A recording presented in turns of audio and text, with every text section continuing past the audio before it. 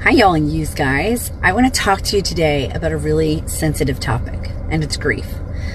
When I was 20 years old, I am in college. A friend of mine had rented a house. Her and I had rented a house on the beach. When we say on the beach, it was 2 blocks from the beach, but it was in Margate, New Jersey, which is a coastal town in the Northeast.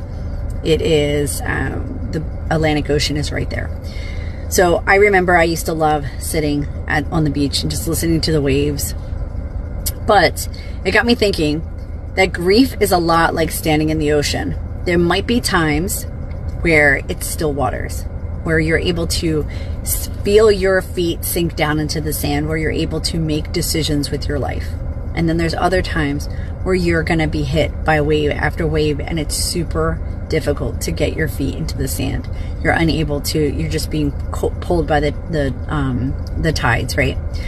So if those things happen, if you feel overwhelmed, now I have lost a lot of people in my life. I've buried more people than I would like to admit. I've lost 2 children.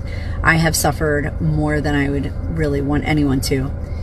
But if you're not able to tell somebody, to articulate what you're feeling, reach out to me. I would love to be able to talk to you about grief, about how to recover from grief, and how to get you the help that you need. It is super important that you get the help you need.